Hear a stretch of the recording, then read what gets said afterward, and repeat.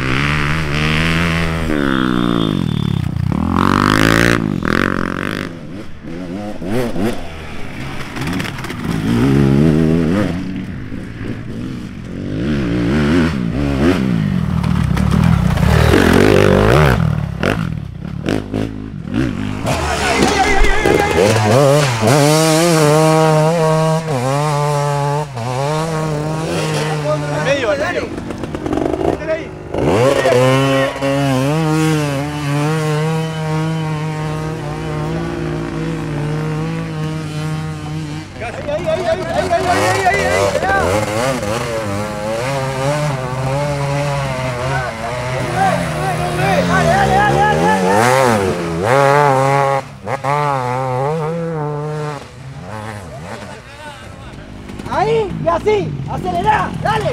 ¡Oh, dale, dale,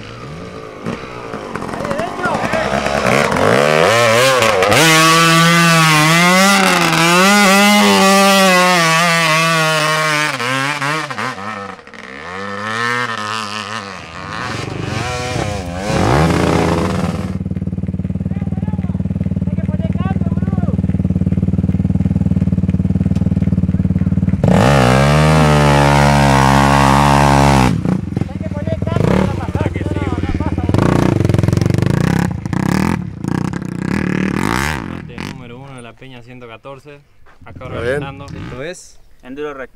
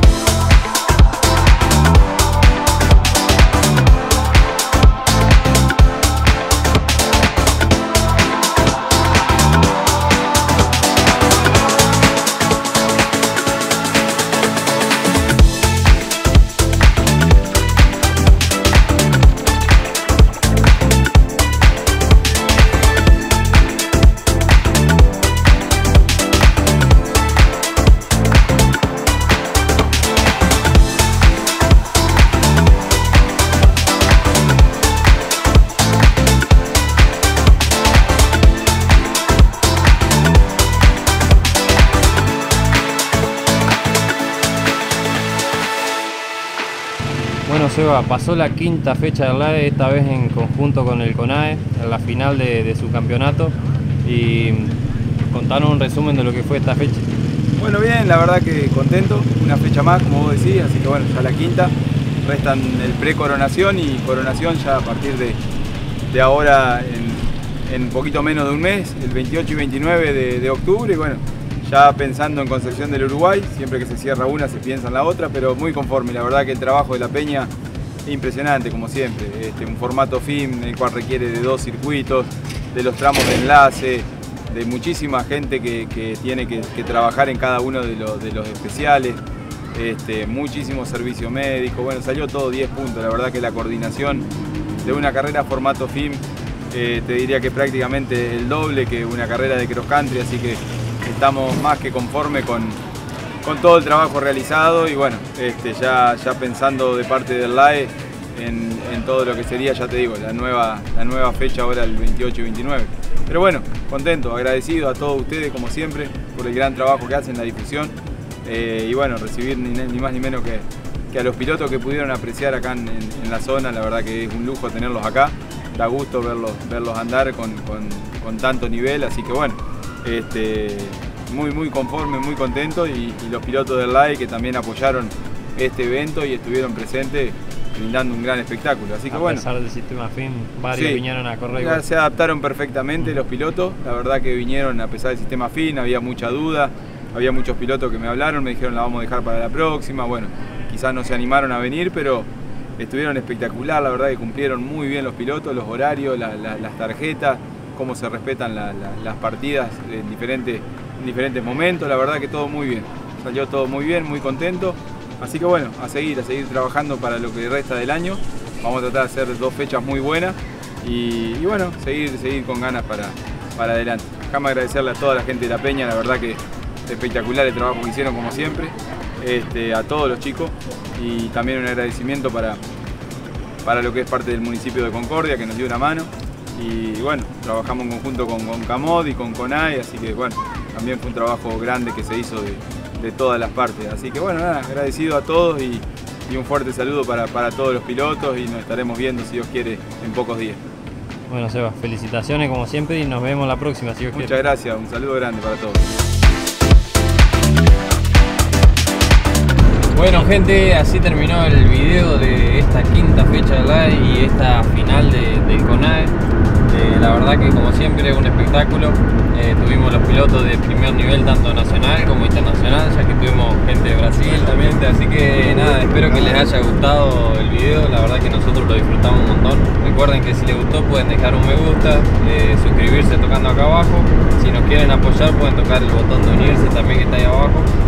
Que recuerden que el sábado que viene sale el video con contenido extra de esta fecha.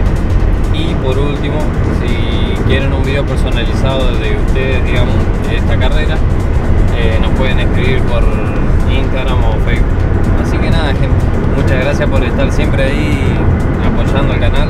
En breve se viene el 6 Days, aparentemente ya está todo casi cerrado, que vamos a poder ir, así que nada. La próxima fecha les contaremos más detalles. Muchas gracias por el aguante gente. Esto es